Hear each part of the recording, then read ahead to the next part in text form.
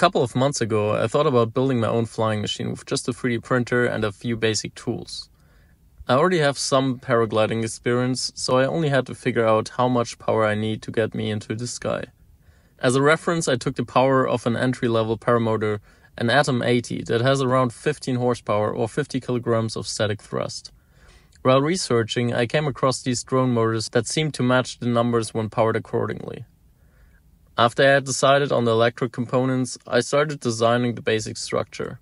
A mix of aluminium bars and 3D printed components that join everything together. To ensure I don't get any lines into the propellers, I added a 3D printed duct around each propeller. To save some weight, I played around with infill and thickness settings and ended up making it almost hollow with just some reinforcements along the edges, giving me overall a quite stiff structure while keeping the weight small. I also experimented with lightweight filaments like ACE Aero from Bamboo Lab, due to its low weight. It requires parts to be designed in a certain way to basically print them without retraction, which is quite a hard design limitation. Otherwise you will just end up with extremely poor results. So in the end I used ABS glass fiber, since it has good stiffness properties, and with some setting tweaks I got some decent weights as well. Duct parts were printed as 10 individual parts and joined by sliding them together and locking them with a few printed bolts. Since the structure alone didn't have the necessary stiffness, I had to give it some more strength with a layer of fiberglass.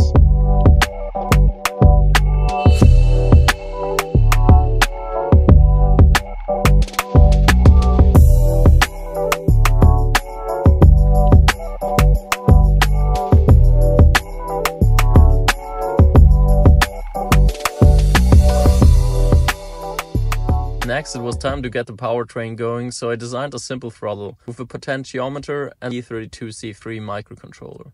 The microcontroller is connected to a CAN bus that connects both ESC or motor controllers.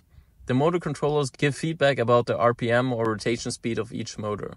In case the motors wouldn't produce the same power, both motors would be shut down automatically. To monitor everything, I wrote a little app that connects via Bluetooth to the microcontroller, sending all the important information to the app so I can check the battery state of charge and also monitor RPM and power consumption. So let's print and put everything together.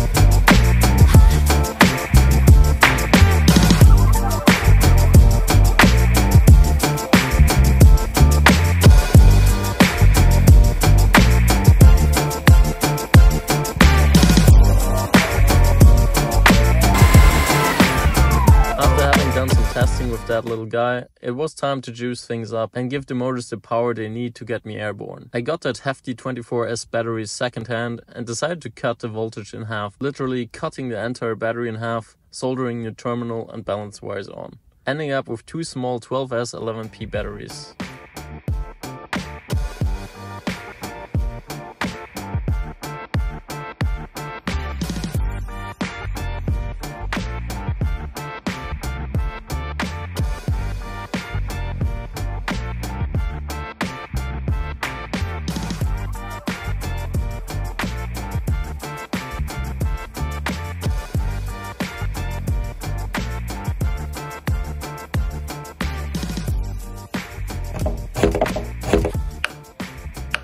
In the first test I just tried to get a feeling for the power.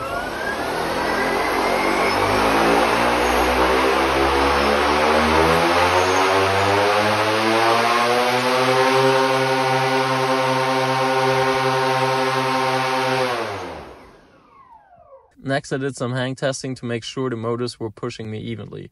Battery at 77%.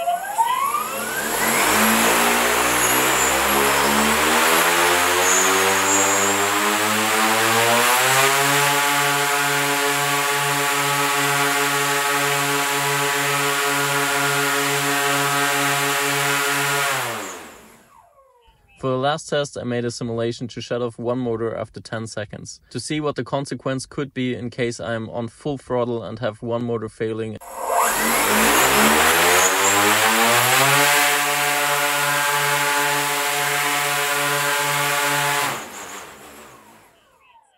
It was time to take my first steps outside, so I started practicing different techniques to get the glider up. Since the motors are mounted on the side, I could not get the glider up in a classic forward launch, since they would get caught by the prop ducts. So I laid the lines over my shoulders, which didn't work too bad.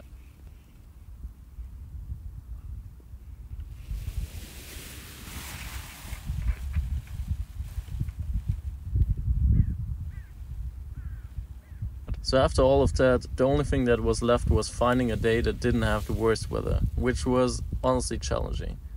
But eventually a suitable day came up, so I grabbed all my stuff and went to a large field. Unfortunately, the wind was quite low, meaning I would need a lot of speed, and it didn't make it ideal for a reverse launch, meaning facing the glider when getting it into the air.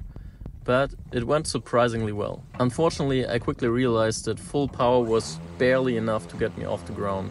So I didn't want to make bigger steering input, not to lose any height, but that was my mistake, as I eventually went too much into crosswind and ultimately lost control and crashed.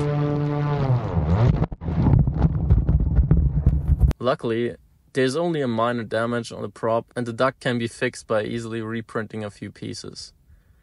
If you want to follow my journey into the sky, I'm happy about any new subscriber. I will post updates on the repair and of course of my next flying attempt. Until then, thanks for watching, bye.